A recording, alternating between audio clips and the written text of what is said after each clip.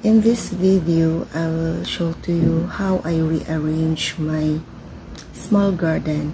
It's a tiny garden, so I will show to you my tiny way of rearranging or makeover rehabilitation for my little garden.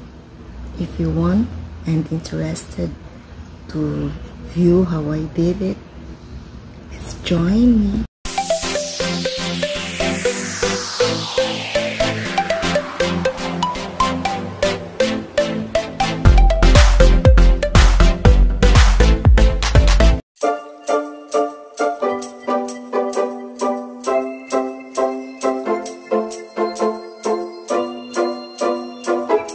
I'm preparing things for my rehabilitation of my little garden. So, yun, I will show to you how I did it. Before showing you how we did it with my body, with my partner na anak, my son, who helps me in rehabilitation. Ipapakita ko sa inyo how I come up to an idea to have that kind of plant stand. The sizes, the design. Although I am not a good designer for it, but I make sure na that plant stand is fit to my needs. Kasi we all know that in our place, nababaan kami.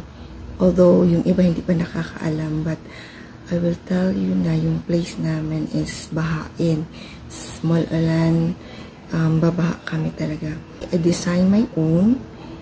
And huwag niyo po akong pagtawanan sa design ko, sa drawing ko. Because I make it sure na yung plants ko ang makaka-benefit dun.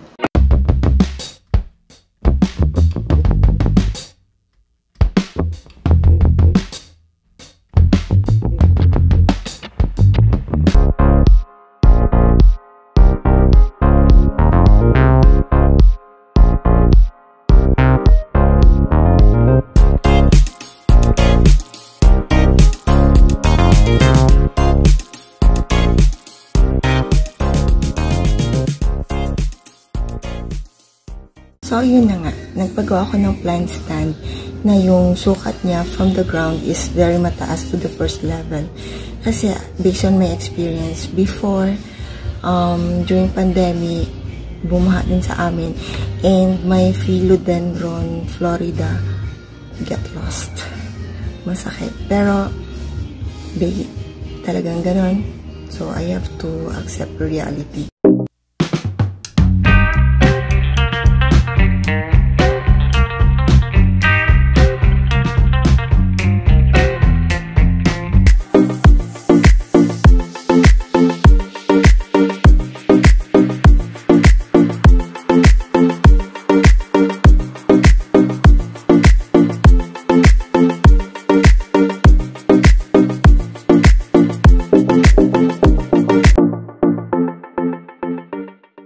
So, that's it. That's my design. And, ngayon, ipapakita ko naman sa inyo fast forward video on how me and my son did the rehabilitation, the rearranging of my small garden. I know you told your friend you're not okay. And tell me what's wrong and why you never said you felt that way. Guess you're trying to stay strong and fake a smile until I look away. But I've known you too long, it hurts to watch your blue eyes fade to gray as you fade away, as you fade away. Yeah, I'm about to fade away, cause every time I wake up I feel like it's Monday. Something's going wrong with all the chemicals up in my brain. All of a sudden I don't look at anything the same way. Got a build up of my thoughts sitting in an ashtray. I'm sorry that I'm so inconvenient. I was there when I needed someone who wasn't getting over you. When I move to the side, when I move on your mind, and I know what you're feeling. I'ma take you for a ride, let me take it off your mind, cause you know it's a season. And I move, and I move, and I move when I ride, and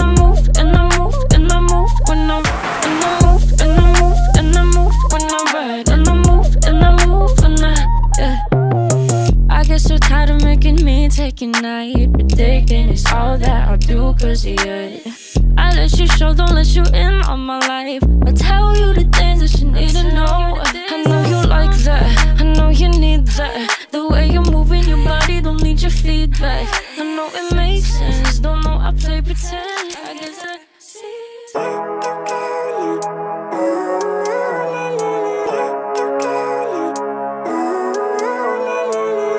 Living life, every day, late at night, not okay. All I want, and I pray, all I need are some better days. Fuck me, I'm looking in the mirror, so foggy, but I've never seen clearer. I don't really think anyone can save me, and honestly I'm not really sure I want saving. I like to be my own worst enemy. There's no risk if you don't try at anything, so I'ma just keep buying everything. See you in the next life, have to be a better me. I don't think that my head's on straight, gotta flip it and grip it and go and get an x-ray.